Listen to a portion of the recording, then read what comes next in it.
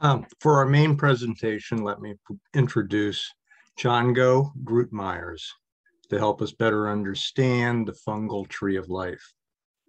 At our best, when the MAW identifiers are out teaching you about mushrooms, we try, for some precision, to use the Latin binomials so you can get a better sense of what it is that you're looking at.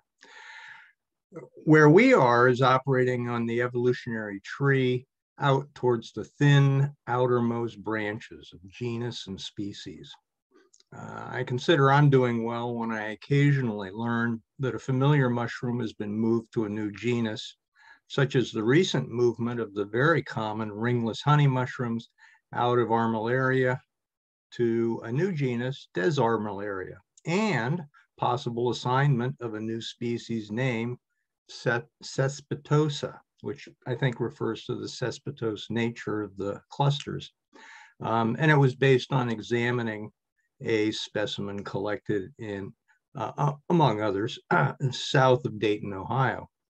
I mention that because Django did originally work at Ohio State University, and this would not have been too far away. And he's presently working on his PhD in mycology at the University of Tennessee in Knoxville. He is also working as a research assistant in Dr. Brandon Matheny's lab. His lab has a reputation for work that established RNA polymerase genes as major markers in the fungal systematics, which is to say, trying to figure out what parts of the genetic structure you're looking at when you're doing DNA analysis. I noticed that Django previously was a research assistant at Ohio State University in a lab that did, among other things, sequencing from with grants from FunDis, which is previously known as Mycoflora.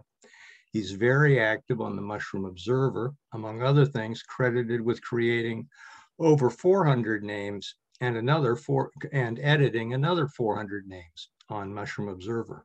So I suspect Django and his friends bear some responsibility for the taxonomic turmoil that we amateurs are suffering through right now. What Django is going to describe to us is, I think, the larger tree of fungi that helps explain the evolutionary sources of the great diversity that we see out in the field. So take it away. All right. Hello, everyone. Hopefully, I'm not going to be making too much of a mess with your identifications in the future, but we'll see how that works out. All right. Let me go ahead and share. Can you guys see me? See this? Yep. It looks like you, yep. Good job. All right, cool. So I will be giving you a brief tour of the fungal tree of life. For those of you that are familiar with the idea of a speed run, it's kind of more of a speed run. There's one takeaway you should have from my presentation. It's that there are too many fungi, and that's a good thing. So first off, this is not part of the fungal tree of life. This is me. I'm an animal and not a fungus, although they are fairly close. Like John said, I'm a PhD student at the University of Tennessee, Knoxville, from Ohio originally, and I am interested in fungal systematics, and that's how fungi are related to other fungi, especially the family Porotheliaceae, which has been described as a poorly delimited family full of poorly known genera, and that's true. We'll get to some of those later. All right, so what's going to be important to understanding a tree of life is the idea of tree thinking. So you're kind of looking at this tree metaphor to kind of like graphically describe how things are related to each other. So like a real tree, the ends of the tree, and I'll show you some of those in a bit, are called leaves or tips, and those represent the living organisms that we're analyzing. And together, all of those living tips or leaves make up the crown of the tree. Points where branches meet are called nodes, and those represent inferred ancestors. So things that, you know, here we're dealing with living organisms, and we don't have a lot of fossil fungi, and we don't have DNA for fossil fungi, certainly. So can't really know what the ancestors were, but we can kind of get some general ideas about them. So the trees we're going to be looking at are called phylogenetic trees, or cladograms, dendrograms, phylograms. There are some slight differences between those things, but for our purposes, they're basically the same. So these are kind of like genealogical trees, but a little bit less messy, and I'll show what I mean here in a second. So this is a not particularly good screenshot of my genealogy on ancestry.com. So you can see what I mean about it being messy. So over here, this is me. And then, you know, I have a mom and a dad, and they have their own trees, and it gets all, you look at it and it's a little bit confusing. When you're looking at a phylogeny here, you're really only looking at assuming kind of one ancestor, even though that's not exactly what happened. So in the tree, and this is a simplified version of, you know, you could say your family tree. Here's me, and I'm most closely related to my cousin. And this node here, oh, sorry, most closely related to my sibling. And this node here is a parent. It doesn't really matter which one it is. You could say, this is my dad. And then we're equally closely related to my cousin. And then this is a grandparent, second cousin, great grandparent, and so on. So you're getting closer to this point, which is the root of the tree. You're going further back in time to older and older ancestors. And this is how trees for other organisms work too. So if you look at this, this is kind of a simplified tree of life. Here you have fungi and animals, which are actually more closely related to each other than they are to plants. And then all of those are more closely related to each other than they are to bacteria. And then you get to this root, which is all of life, the last universal common ancestor of everything on Earth. So way, way, way, way back in time. All right, so then what are fungi? So they're members of the kingdom fungi, which is true by definition. Fungi are fungi, of course. So you may have seen in old textbooks, they're called plants. They're not, they're sort of plant-like, they're sessile, and they don't really, you know, get up and walk around and move like animals do. They don't have a lot else in common with plants. They're heterotrophic. So plants are autotrophic, and they make their own nutrients through photosynthesis. Fungi sort of have to eat like us, although they do it in a different way. They eat outside of their body. So they dump out enzymes into the environment and soak up nutrients, where we kind of take them into our digestive tracts inside of us. They have cell walls containing the substance chitin, mostly. There are some exceptions.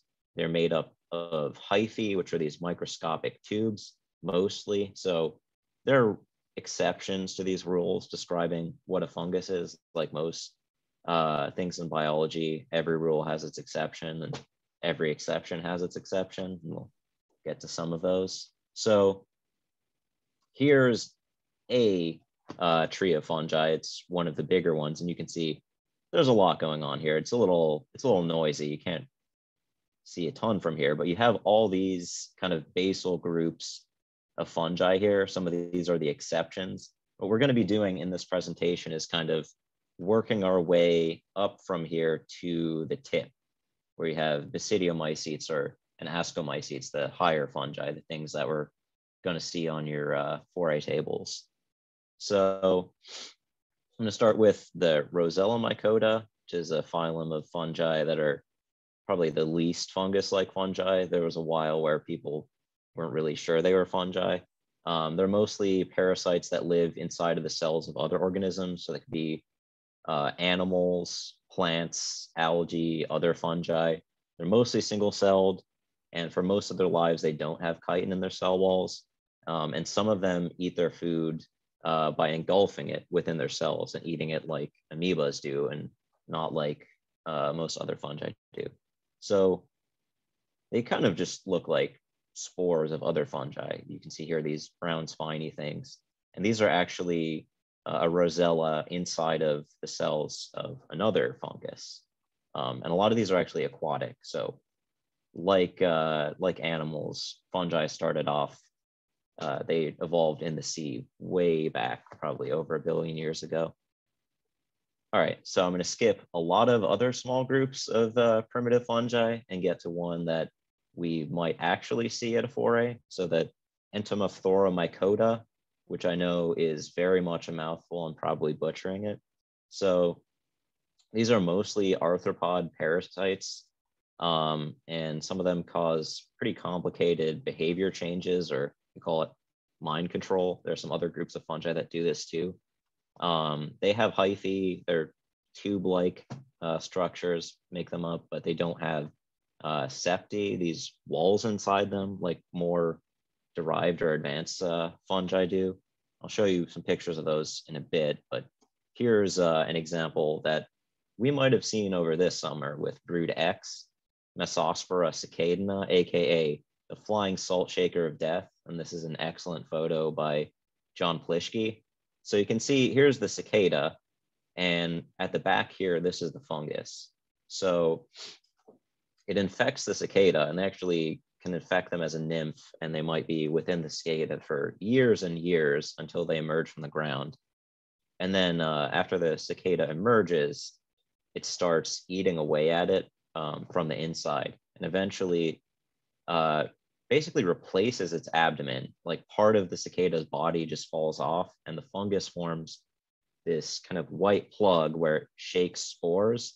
So as the cicadas are flying around, they're shaking spores all over the ground that will infect the next generation of cicadas. So that's why flying salt shaker of death, because they're, you know, shaking the spores that will kill cicadas further down the line. And what's really interesting about this too is that the fungus produces chemicals that alter the mind of the cicada. So they produce cathinone, which is actually an amphetamine, and apparently makes the cicadas unaware that they're missing a big part of their body for quite a while until they die. And the cicadas will actually try to mate with each other when they're infected. So this is also a fungal STD. Be glad none of ours are quite this nasty. So now we're going to skip a lot of other things, and we'll go to Dicaria, the higher fungi. This is a subkingdom of fungi. Most of these are made out of hyphae, which you can see. These are hyphae of Dicaria on a petri dish. Not quite close enough to really see the structure, but they have these septi or cross walls that isolate different portions of their hyphae from each other. And they have a more complex mating system, and they contain the basidiomycetes and ascomycetes. So here you can see these are hyphae of a Dicarian fungus, specifically Athelia. You can see these cross walls here. These are the septi. All right, and the different groups of Dicaria are differentiated based on their reproductive structures. So you have the basidiomycetes, which produce their spores on these basidia. These are these club-like structures with little spikes on the tips, and the spores are produced on the ends of spikes. And the ascomycetes, the spores are produced in these sacs. Usually there are 8 of them, and usually there are 4 per basidium and basidiomycetes. All right, so we're going to start with the ascomycetes. Like I said earlier, they have spores produced in these sac-like asci. There's usually 8 of them, sometimes only 1, sometimes in some dung ascomycetes, that'll be a couple thousand per ascus, and at that point, it's kind of hard to tell what you're looking at. It's probably the most diverse fungal phylum. A lot of them are plant pathogens. Yeah, if you look at this here, there are a lot of different groups of ascomycetes. All of these are different ascomycete orders, and there are way more orders and classes of ascomycetes than there are basidiomycetes. So this is a pretty primitive group of ascomycetes, the Taphrina mycota. So these are mostly plant parasites that cause galls on plants. And then within these galls, they just produce the asci directly on the plant surface. So this is Taphrina robinsoniana that grows on alder. This might turn up at a foray, and you might get other Taphrinas turning up on peaches. Some of these are important plant pathogens. But Neolecta, which looks like an earth tongue, but is not at all, is also related to these. And it's the only mushroom forming group in this big group of ascomycetes. These are pretty weird, and these definitely will show up in forays. This is Neolecta regularis. So the Pizizomycotona contain the more derived ascomycetes, most of the fleshy ones. I'm skipping over bread yeasts, the Saccharomycotona. Sorry, beer brewers, but they're not really mushrooms, and we're not really going to see them at forays. So one order within this is the Pizizales, or the operculate cup fungi. So an ales ending on a name, ALES for fungi, is for orders. So this is the order of the operculate cup fungi. They have at the tips of their asci these little lids that open up to release the spores, where most other ascomycetes simply have like a hole that they come out of the center. The asci have one wall and release them through these lids. This is a pretty beautiful example, Microstoma flacosum, which might show up at your forays in the late spring or early summer. It's pretty small. They're about that big, but I always love finding these. And then morels. You have Morchella diminutiva, one of our smaller morels, probably one of the more charismatic Pizizales. I think you guys know these are great to eat. I love finding these. Also, truffles, or true truffles, species of the genus Tuber. This one right here is Tuber longisporum. Actually, I found this right outside of my work at Ohio State, and this is actually related to Tuber estivum, which is a pretty valuable European truffle. And these are actually pretty delicious. So we do have some pretty good native eating truffles, even if they're poorly known. And they are pretty difficult to find, though. Usually the best way to find truffles is to scare off squirrels.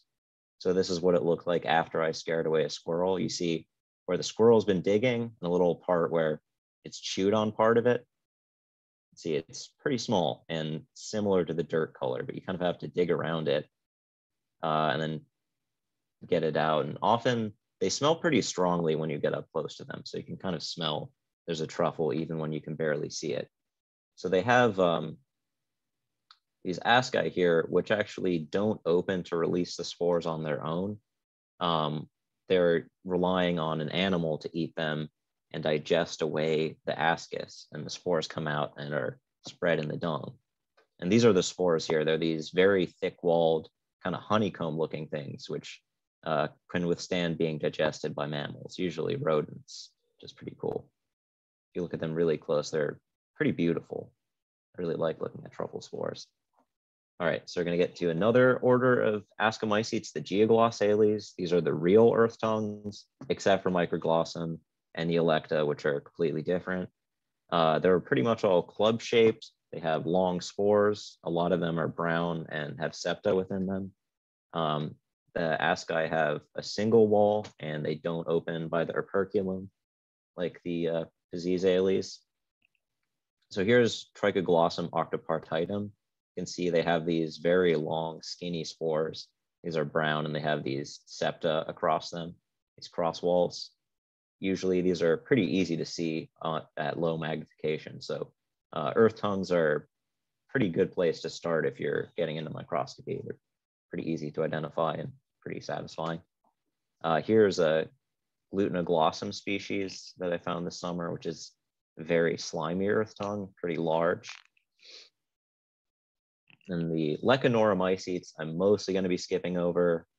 Lichens are cool, but not really what I focus on. But this is Lecanoromycete Athalia holocarpa, which these orange things here are the ascocarps. It almost looks like it's not a lichen because it kind of just, the thallus is kind of inside the wood.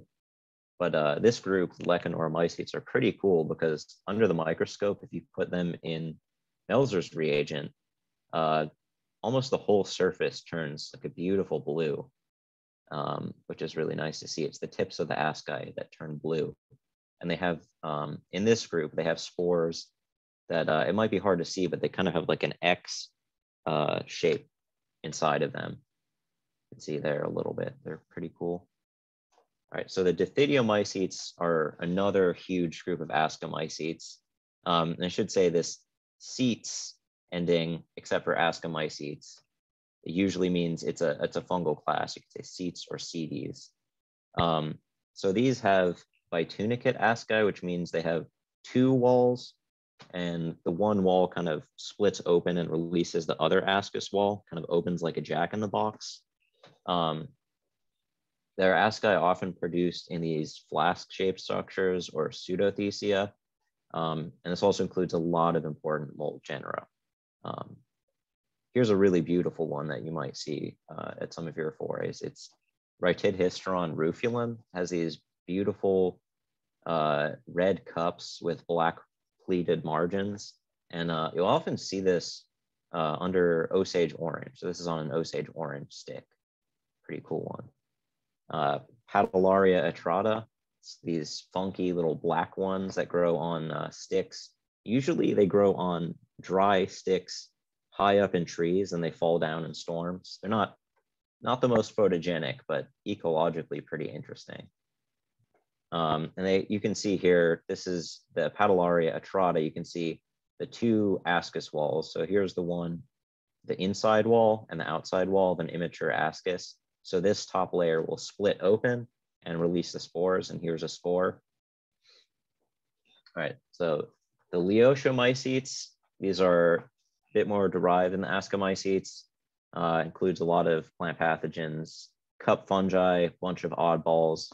They have unitunicate, which is one-walled asci, and they're inoperculate. They don't open with that little door. So here's an example, Arachnophysiza tribunaloides, beautiful, hairy, bright orange cup on wood. Rarely documented, but it might show up at some of your forays. It's native. Microglossum viridi, which is an earth tongue, not in the Geoglossomycetes. Beautiful green earth tongue.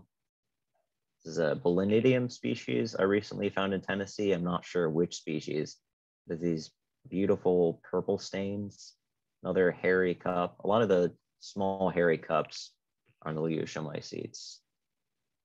Look at the Sodariomycetes. These also produce asci in flask-shaped structures like the Dithidiomycetes, and these are called parathecia rather than pseudothecia. The distinction is mainly what the asci inside of those flasks look like, and this is very much an artificial distinction, so not really necessary to remember it. Don't worry, that won't be on the test at the end. So these produce unitunicate asci. That's, again, it means one-walled, one tunic, one wall. Includes a lot of important plant and insect pathogens, some wood decomposers.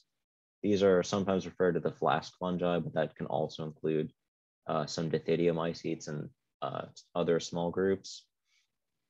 So one pretty charismatic representative is this Ophiocordyceps, specifically Ophiocordyceps kimflemingii. This is one I recently found in Tennessee. So this is in the group of Ophiocordyceps referred to as the zombie fungi. So you may have seen some tropical representatives of this group in a nature documentary. This is another group of fungi that control the minds of their insect hosts. So what this will do is it'll infect carpenter ants, and then as it grows inside them, it causes them to climb up a tree onto the underside of twigs, bite into the twigs, and stay there until they die. And then once they've died, the fungus will erupt from the back of its head, you can see here, and then produce spores, and the spores will fall down from the tree branches. And some of the species in this group, they actually differ mainly in how they control the behavior of their host. So this one causes them to bite into twigs. Other species cause them to bite into leaves or the inside of rotten logs. It's pretty complex behavior changes there. It's pretty wild. So here are their parathecia, these flasks where the spores are produced. You can see the spores are coming out here. So this is Xylaria corniformis, one of the prettier Xylaria, and you can see these little pimple-looking things on it. These are the parathecia, the flasks where the spores are produced. And Hypomyces lactiflorum is another Sordaria mycete. These white spots are where their spores are being produced. And these are the lobster mushrooms, of course. One of my favorite edibles, certainly one that's shown up at some of your forays. Always wonderful to find. Maybe one of the more delicious Sordaria mycetes. All right, we'll get to my favorite group, maybe the Basidiomycetes. Sorry, Ascomycete people. So these produce their sexual spores or myospores on the basidia, the club-shaped structures. Usually there are 4 of them, sometimes as few as 1, sometimes up to 12, and some things related to chanterelles. And their hyphae can have these things called clamp connections, although they don't always. This is a difference they have with Ascomycetes. You can see this thing here, where there's the septum and there's this clamp. Only Basidiomycetes have that. And so here's the Basidiomycete tree. You can see a lot fewer classes, a lot fewer orders. We're going to go through some of those here. Not everything, sorry, there's too many. All right, so we have the Pachyniomycota, or the rusts. They have, as Megan was mentioning earlier, they have a complex multi-stage life cycle, and they can have up to 5 different types of spores. Most of them are plant pathogens. Sometimes they have different hosts they spend different parts of their life cycles in. And mostly they have these transverse septate basidia, which look kind of like if you split a hot dog in 4, and it has these spikes that come off the side that produce the spores. Not really a regular looking basidium. They're pretty odd. This is one you might get in the spring, Puccinia Maria wilsoniae, which grows on the underside of spring beauty leaves. Is these, looks like these pretty little sunflowers. And this one is quite a bit different. It's a Pachyniomycete, but not really a rust. It's Helicoglia compressa, these gray blobs on wood. So it's not a plant pathogen, not orange, and it produces, as far as we know, only 1 type of spore. So not really anything like the rest, but it's in that group. All right, so the Ustulaginomycetes are another big group of kind of primitive Basidiomycetes. These are also mostly plant pathogens with transverse septate basidia. Their life cycles are less complicated than the Pachyniomycetes. They usually only have 2 types of spores, and a lot of them are more on the brown or black end of things rather than orange. So for example, Ustulagomydis or corn smut, which is pretty charismatic. Some of you may have eaten them. I have not. I've found it a couple times, but this was growing at Ohio State on an experimental plot where this corn was fertilized with human manure. I did not feel like getting E. coli, so I didn't eat it, but you theoretically could. Exobasidium rhododendri is another example of a fungus in this group, although it's not exactly a smut. It causes these kind of bubblegum looking galls on rhododendron. These could certainly show up at your forays. Pretty neat. All right, so we're getting to the more derived Basidiomycetes, the Agaricomycotina. So based on these other groups they're related to, it probably evolved from some sort of rust or smut-like plant pathogen. The basidia shape is very variable. Most of them are not plant pathogens, and they're very morphologically diverse and have some of the most complicated fruiting bodies out of any fungus. All right, so a lot of the primitive groups of the Agaricomycotina are different types of jelly fungi. So we have the Tremellomycetes, contain a lot of the jellies. And a lot of these have yeast-like stages in their life cycles. So they contain most of the Basidiomycete yeasts, and they have these cruciate septate basidia, which means they have a cross-shaped septums in them, which I'll show you here in a bit. They look quite a bit different than most other basidia shapes, but there are exceptions. So there are these genera, Cyzygospora and Carcinomyces, that have pretty much regular looking club-shaped basidia. A lot of these are parasites on other fungi, including lichens, although there's some preliminary research that suggests that some of these might actually be mutualists with lichens, although Don't tell anyone I told you that. That hasn't been published yet, but interesting stuff in the pipe on these. Yeah, so these are the cruciate septate basidia that characterize a lot of these. So if you're looking at it from the side, you can see they have this septum, this wall across them. They're kind of a sphere shaped. These are the sterigmata, the spikes the spores are produced on. They're pretty long. If you're looking at it from the top of it, you can see, if you're not looking at these sterigmata here, they have kind of a rough cross shape in the top. So that's why it has the name cruciate septate, that cross-shaped septum. And here, this is from Tremella and Pheotremella, which are representatives of this group. And here we have Tremella mesenterica, or witch's butter, which this one is a parasite on basidiomycetes in the family Pineiophoraceae. So this here is Dendrophora albobatia, and the tremella is actually parasitizing its hyphae inside of the stick and then fruiting off of it. And you can actually eat these. A lot of the jellies are edible. I find with tremella, it doesn't really have much of a taste, but it's got a great texture. So pretty nice. If you find a fresh one in the woods, just pick it off a stick and kind of snack on it.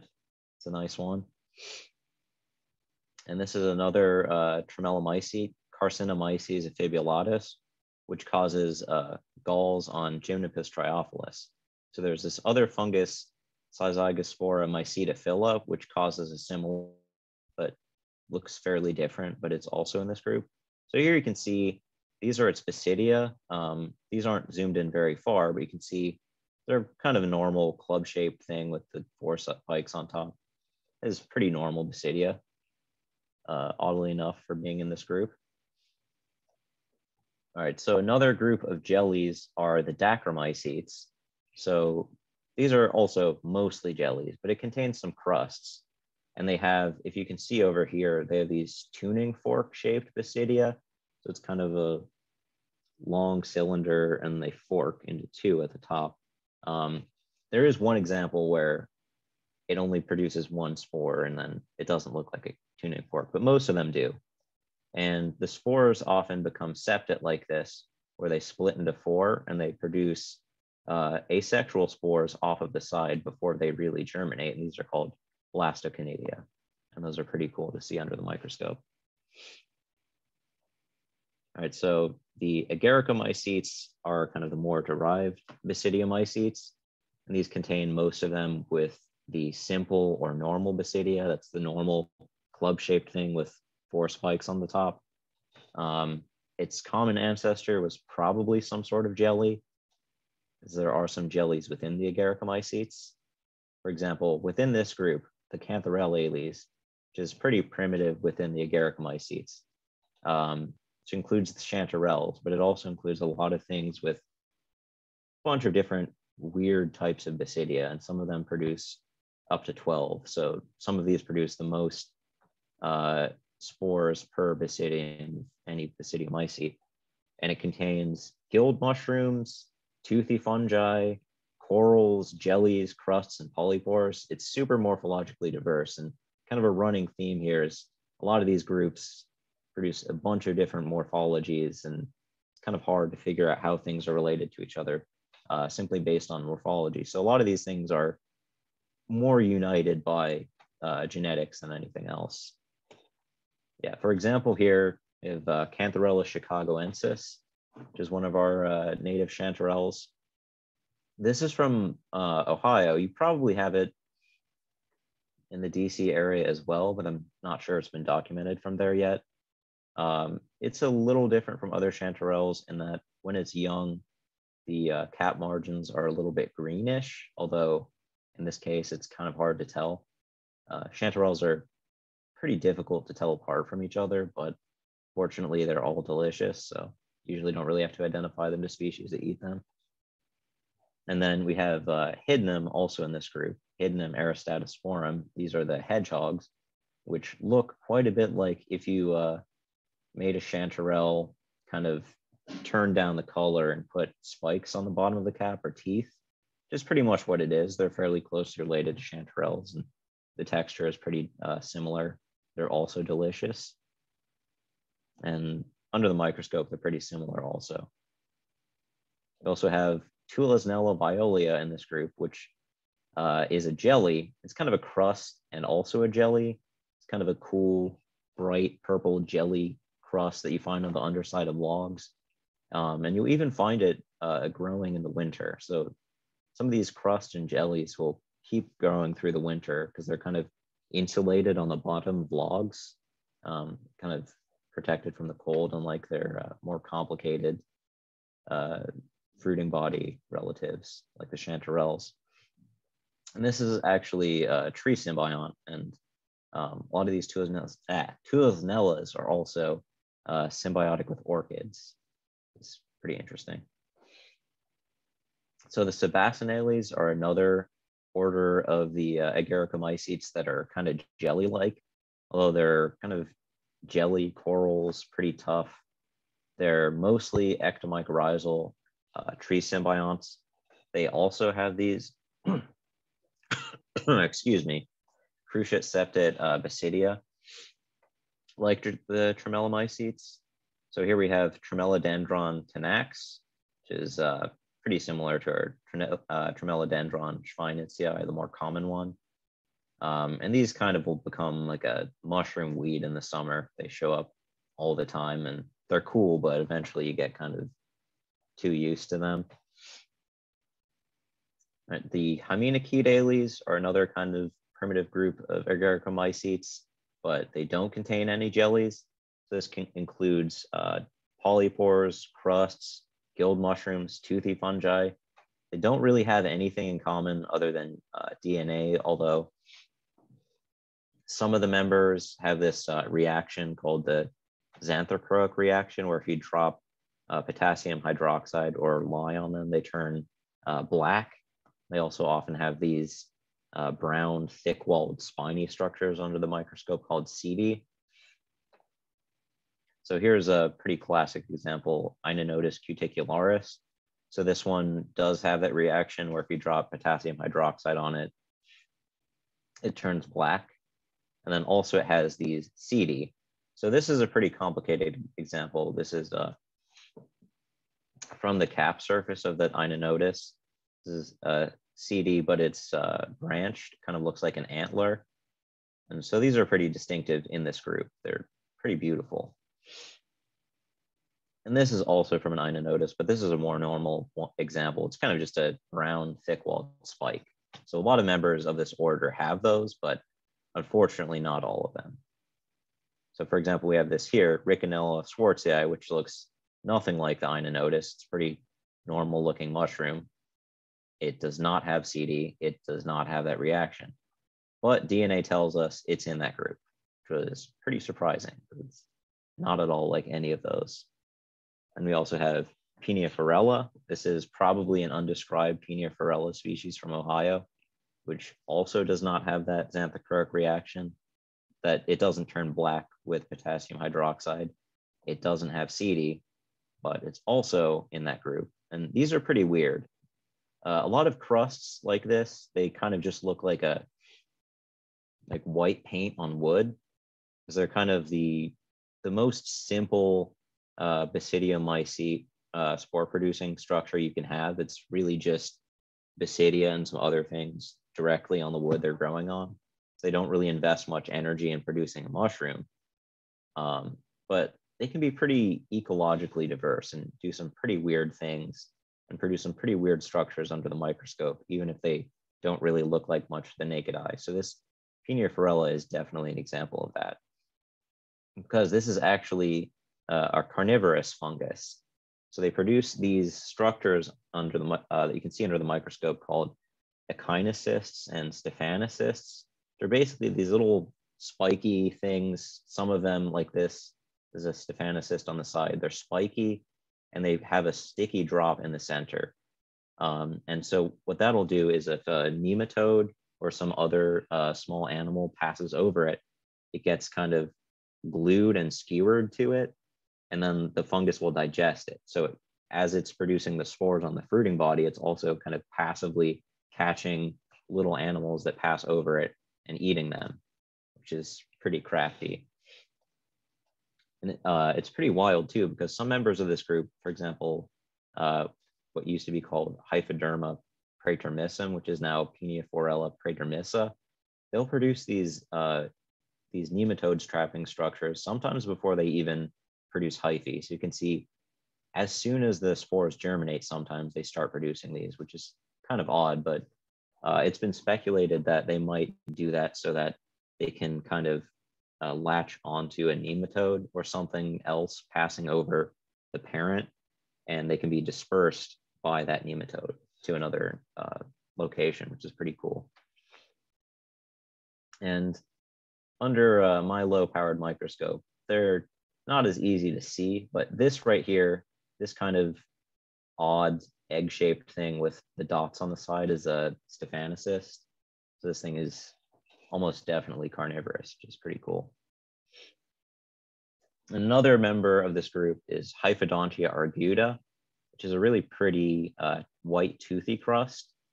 And you'll see this a lot on hardwood logs. If you get into crusts, this is kind of like a crust weed, which is kind of nice because it is very pretty. What's distinctive about it is it has these sterile cells on its spines that are kind of bottle brush shaped. So once you see those, I kind of know, oh yeah, it's Hyphodontia arguta again. I'm gonna throw it out and stop working on it because you see it too much, even if it is very pretty. Okay, so the Russulales are another order within the Agaricomycetes. They include, of course, Russula, hence the name. They include guild mushrooms, polypores, crusts, corals, toothy fungi, false truffles, a lot of different things. A lot of the members of this group have spores that are called amyloid. And so what that means is they turn blue in Melzer's reagent. So you see here, these are the amyloid spores. So put them in Melzer's reagent, they turn this color. Otherwise, they're kind of white or pale brownish. And this is a Russula species here. Drink some water real quick and get back to this. All right. So yeah, this is a Russula, pretty typical member of this group. It's a guild mushroom. And this is a red Russula. And some of you may know that these are awful to identify. I've heard there may be about 80 red Russulas in North America. Very difficult to ID, even with microscopy. There's one of my lab mates is working on Russula, and I really don't envy him, even if I do think they're pretty cool. I don't know what Russula species is, but I gave this to him and he might figure it out. So we also have Lectarius indigo, which is also pretty typical guild mushroom, but it's, even though it's common, it's really, really beautiful. You know, you don't have as many these bright blue mushrooms, and also produces a bright blue latex, which is pretty cool. And then Bondartsevia berkeleyi, or Berkeley's polypore, is actually not too distantly related to Russula and Lectarius, even though it's a big polypore, not a guild mushroom, but it does have fairly similar spores to them, amyloid spiny spores. And Veraria investiens is a crust in this group. It's a pretty common bright yellow, bright orange crust, kind of looks glossy. You'll find it on hardwood sticks in the forest, and it often kind of binds the sticks together. Morphologically, it doesn't really have anything in common with Russula or Lectarius or Bondartsevia, but it's in that group. So the Thelophoraales, luckily, this is a group that does kind of have things in common, this order. It includes corals, crusts, toothy fungi, and guild mushrooms, and they mostly have spiny spores. They're often pigmented. They often contain the substance called thelophorac acid. So here's a pretty nice example, Hydnellum scabrosum, which kind of looks like a hedgehog. It has these spines on the underside of the cap. It often has olive staining on the base of the stem. But if you taste this, you will not mistake it for a hedgehog. It tastes strongly bitter, and on top of that, there's some other elements to the taste that are just absolutely disgusting. I think this is one of the worst tasting mushrooms I've ever tried, but it's pretty cool under the microscope, and it's also pretty good for dyeing. Dyeing wool, that is. This is Thellophora sessilis, which is a coral. It's rarely documented. I found this in the Monongahela with spruce. And what's distinctive about this species, it's kind of a dark purplish black and has little tiny spines on the bottoms of the stems. So if you find this, I'm definitely interested. It's pretty rare. You can see here its spores under the microscope are spiny, and that's pretty typical of this group. Pretty much all of them have some sort of spiny spore. Here's a Tomentella species, also from West Virginia. So these are very closely related to the Thellophoras, but they're crusts. This one is a nice kind of grayish blue. This one's actually probably unnamed. The Polyporales are closely related to the Thellophorales probably, and they include most of the polypores. It's hence the name, but not all of them. They also include a lot of things that aren't polypores. For example, crusts, toothy fungi, guild mushrooms. Most of these are wood decomposers, and they include some of our most important wood decomposing fungi, and they're pretty well documented because of that. A lot of forestry mycologists have worked on these. So here we have Letoporus conifericola, which is one of our chicken of the wood species. This one only grows on conifers. So if you see chicken of the woods on hemlock, this is usually on hemlock, it's that and not our native hardwood species, Letoporus sulphureus, but it's also a good edible, although probably rarely encountered. So this isn't a Polyporales, but it's not a polypore. This is Neophyvola suavissimus. And this is this example is actually from your Sequinodophore. It produces these really subtly beautiful white fruiting bodies with kind of gills with jagged edges. It has a very strong anise odor. So that's pretty distinctive about this. It's, I think, one of the best smelling mushrooms I've encountered. And this is what it looks like from the top, kind of whitish, got a little indent in it. And Phlebia acerina is another member of this group. It's not a polypore, although it's kind of polypore-like, kind of a weird wrinkly crust. Here's another weird Phlebia species, Phlebia coccinea fulva, which is pretty beautiful. Definitely is not a polypore, even if it's in this group. So the Agaricomycetidae here, these are the more getting toward the crown group fungi, that toward the tip of the tree we're working toward. So these include the boletes, most of our guild mushrooms, and a couple weird little groups of crusts. And this tree here is pretty rough. We're not really sure yet how all these different things are related to each other, although we do know they are more closely related to each other than they are to the other groups of basidiomycetes. There's still a lot more work that needs to be done here. So some of the more simple members of this group are the orders Etheliales and Amylocorticiales. Most of these are crusts, and they're pretty simple under the microscope. They produce basidia in these candelabra-shaped structures. They include some things that aren't crusts too. They include some polypores, some guild mushrooms, and some just oddballs. They include some weird aquatic things. Some of them are mycorrhizal in the Etheliales, but they do some pretty interesting things ecologically, and I'll show you an example of that here in a sec. These are the termite balls, which is an Ethelia species, maybe Ethelia termitophylla, although what species it is not exactly clear yet. And this is also called the cuckoo fungus, because these are fungal brood parasites. So the term brood parasite is usually used to describe birds where they lay eggs in another bird's nest and have the other bird raise their offspring. Although this is a fungus that kind of does that. If you see here, these are the termites, and these whitish things are the real termite eggs. These brown things are the fungus's sclerotia, which are just a ball of hyphae. And so the termites are tricked that these are eggs, and they pick them up and move them to other areas of their chambers, and they spread the fungus that way. So the fungus kind of tricks the termite into taking care of parts of it as its babies and tricks the termites into raising it, kind of like a cuckoo, which is pretty bizarre.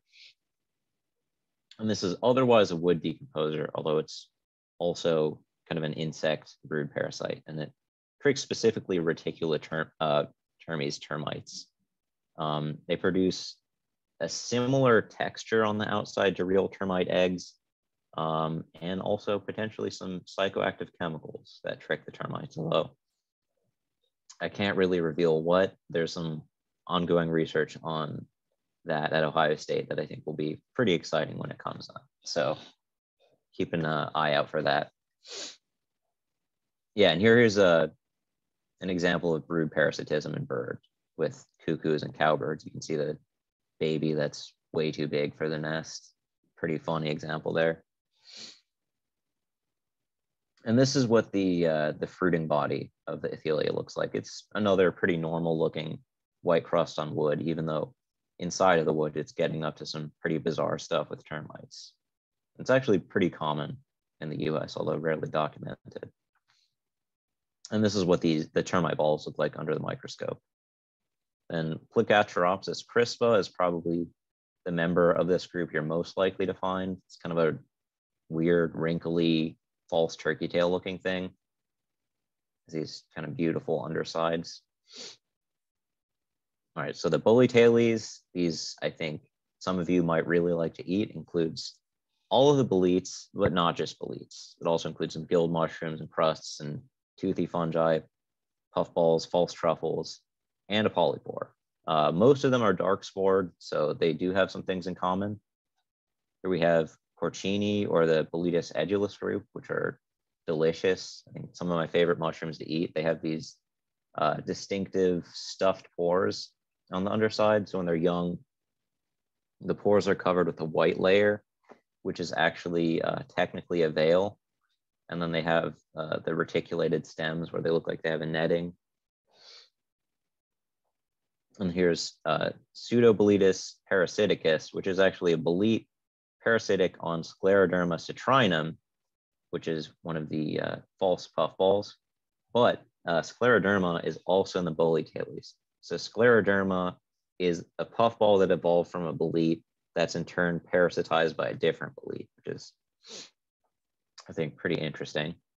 You have Pysolithus arenarius, which is in this group. Pretty weird, powdery things you'll find under oaks a lot. They have these sacs that are filled with spores. And Pseudomerulius aureus, it's pretty common decomposer on conifers, these nice bright orange, wrinkly fruiting bodies. And Lanmaua polymerase, another delicious edible bolete, kind of peachy, pinkish, purplish colors. Smells kind of like beef bouillon. I have a friend that really loves eating these, and sometimes they can get huge. I've seen some where the caps are like dinner plate size. And this is what it looks like on the inside as a beautiful bluing reaction. All right, so the Agaricales include most of the guild mushrooms, and this is the group I'm working on now. Well, it's within that. Includes the guild mushrooms, some crusts, corals, polypores, puffballs, false truffles, little tiny cups, tooth fungi, a lot of different things. It's the most species-rich order in the Basidiomycetes. Also has the most described species out of any order of fungi. And so here's an example of a toothy thing here, Ragulomyces copelandii, aka the Asian beauty, possibly introduced from Asia, hence the name, although it's not entirely clear if that's true. And this is definitely something in the DC area. I found this example along the Potomac. I have another kind of weird toothy thing. This is Gliomucrodependens. So these kind of look like little booger icicles, kind of weird yellow gelatinous things. And when they get older, they kind of turn white and just kind of turn to goo and melt. They're pretty bizarre. I found these in Tennessee and they seem to be pretty common here, although they're pretty rarely documented. Porothelium fimbriatum is a pretty bizarre thing. It's kind of a crust, although on its surface, it produces all these different individual little brown cups. And it might be perennial. It seems to come back year after year. This is actually in the family I study, the Porotheliaceae. It's a pretty weird thing. Yeah, you can see, if you zoom in on it, it has this crust surface and all these tiny little brown cups. And there's not a lot else like this out there. There are a couple other groups of fungi that do that, but it's got a pretty strange morphology that not a lot else does. This is Lintonaria leucobryophila, which is a pretty normal crust other than being bright yellow, and it also has spiny spores. It's a really pretty one. This is Delicatula integrella, example of a guild mushroom. This is also in the family I study, the Porotheliaceae. It has kind of reduced gills. It's kind of translucent. And it actually has a veil, although it's pretty hard to see unless you're looking at really tiny immature ones. It also seems to grow directly from tree roots, tree root tips a lot, although it's not really clear why. Something weird ecologically is going on with these, although it's not really clear yet. I tend to work on this a little bit. Of Agaricus floridanus. Agaricus is the group that gives this order its name. Pretty typical guild mushroom. These mainly grow in the south, but they also go pretty far up into the East Coast, I think up into Massachusetts. So these are bright yellow agaricus and have a nice almond smell. They also have unusually small spores. Mycenastrum corium is a puffball, not too distantly related to agaricus, despite looking way different. All right, so this is now kind of the end of our tour of the fungal tree of life. So don't worry, not all of this is going to be on the test, but some takeaways we have here. Fungi are super morphologically diverse, as you've seen from the examples I've given here. Their order is often also very morphologically diverse. And now with DNA-based research, a lot of them are united by DNA features and not much else, especially for the basidiomycetes. And also there are too many fungi to fit in a 45-minute presentation, and that's kind of a good thing. So I think at this point, I will turn it over to questions and stop my screen share here. All right.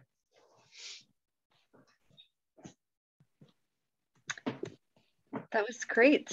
Hi, everyone. I'm April. I'm going to be reading off some of these questions that folks had here in no particular order. So let's see. You talked, actually, there were a few different families that had false truffles, and Tom wanted to know what the difference between true and false truffles were. Okay, so this is actually a thing that truffle researchers will argue over quite a bit. So there are different definitions of that.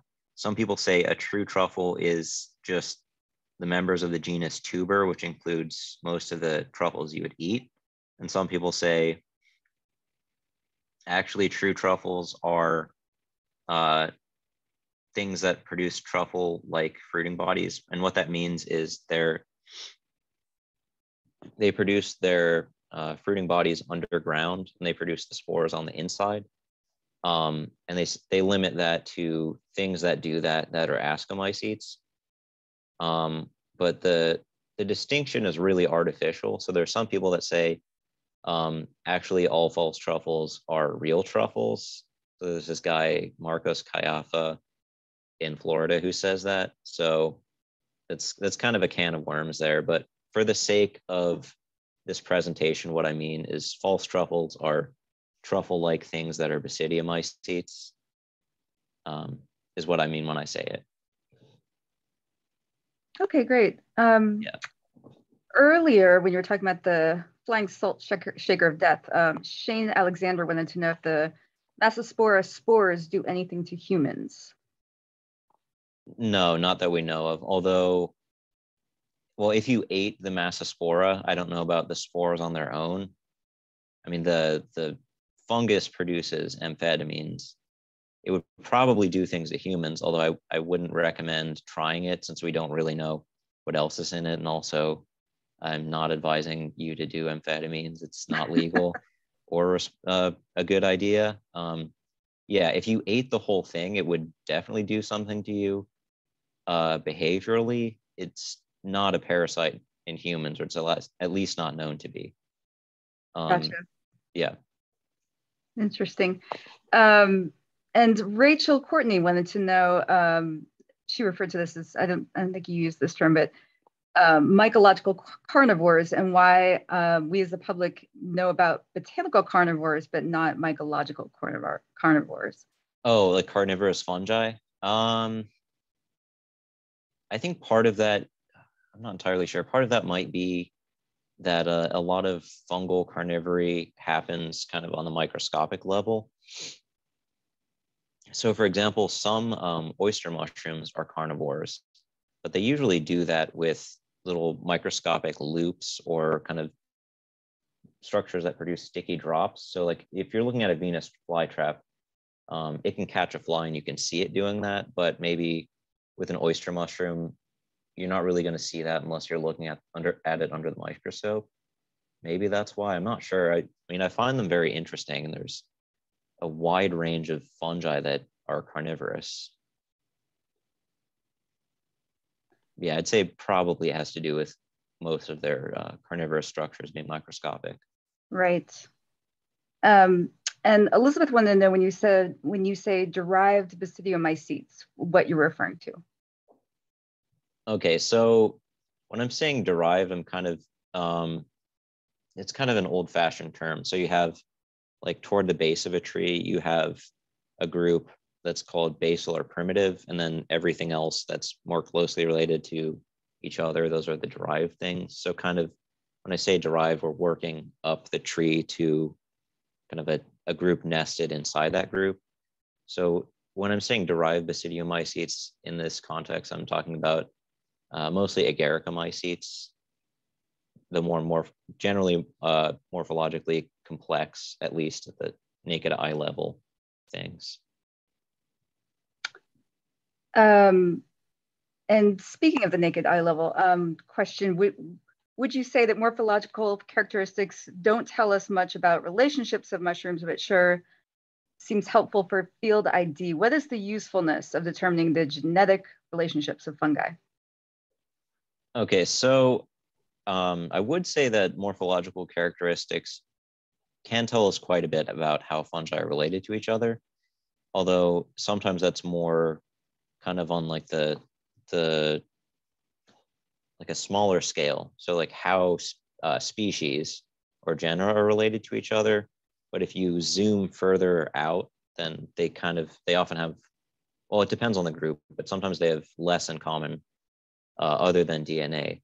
I think the usefulness of determining how fungi are related genetically, well, I guess part of it is because I think that on its own is very interesting evolutionarily. You can kind of look at it and say, this is how these probably evolved. You can also use that to determine, for example, if you have a fungus that produces like an economically important compound, maybe like an antibiotic, the things genetically most closely related to it are more likely to have similar compounds.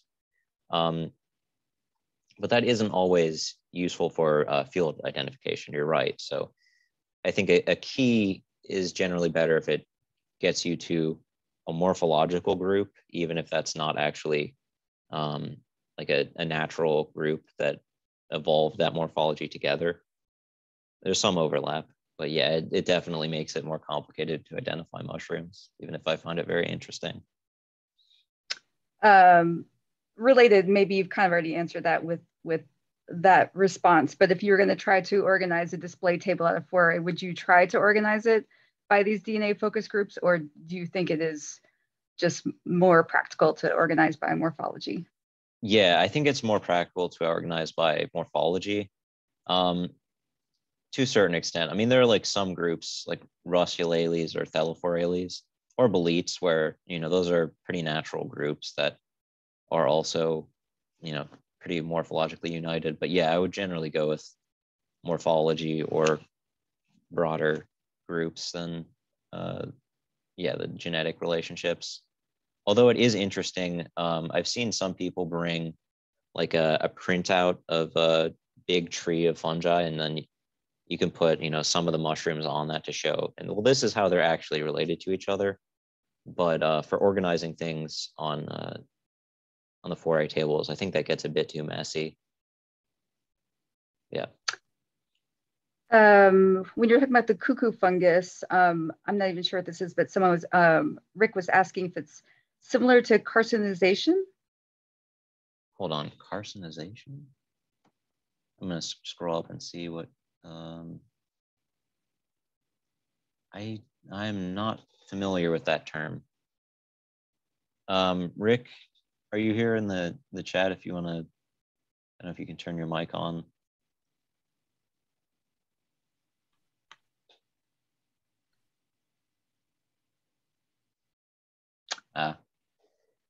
Okay. I don't Oh. I don't know if this is exactly it, but it might be talking about different genealogical groups re-evolving with the same characteristics.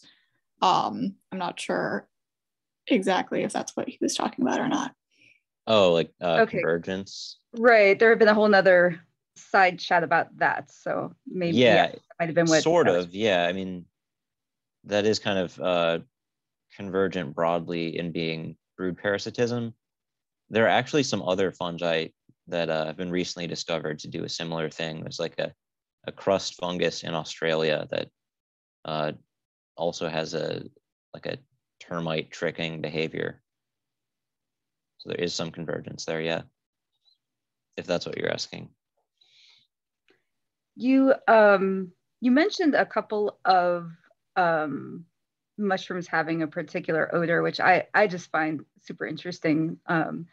And I'm wondering, I mean, I know with, for example, truffles, you know, there is, they've evolved, you know, to attract animals to eat them, that sense. With the guild mushrooms and so forth, like the ones that smell like almond or bouillon, does it have an evolutionary advantage, or is that just a matter of the chemicals that produce those odors?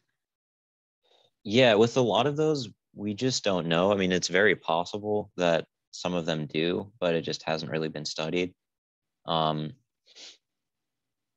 the odor might have some sort of function in either repelling or attracting animals. Although, yeah, in a lot of fungi where we know it has an odor, we can say, okay, the odor is useful in distinguishing it from a different fungus, but we don't really know why or how it does it. And that's true, I'd say, of most fungi that smell like something. And in some cases too, it's possible that maybe the odor is like a byproduct of something else, maybe, you know, metabolically. Right. But yeah, for the most part, we don't know. I'd say truffles are one of the few groups where that's been studied. Yeah. Okay. John said, we decided the tree print out of the genetic tree was too big for the display table. Could you go back to one of your pictures of these trees and explain a bit about the numbers that often appear on the lines that lead to nodes? Oh, okay. Yeah, so let me share my screen and go back. I think I might have a picture. Okay, can you see my screen right now? Yep. Mm-hmm. Okay, so I think I might have one. Yeah, okay. So usually these numbers are bootstrap support values that kind of tell you in the analysis that they ran how well supported these nodes are, like how many. It's not exactly what it is, but essentially what percentage of the time is this recovered, because these trees, the program makes usually at least 100 trees and then kind of aggregates them and, you know, says, okay, this amount of the time, this relationship is recovered. So this is how well supported it is. So for example, 100 here, that's very well supported. These are mostly well supported in this tree. Something below 50 is not very good. Yeah, okay, here's something with no number. So that's probably below 50. So that's probably something where it might not be real. Yeah, it's usually, it might not be bootstrap values, but it's usually some sort of statistical value that tells you roughly how well supported those relationships are. Yeah. Fascinating. I think that's all the questions we have. Okay, cool. Thank you. I'll turn it back over to you, Elizabeth.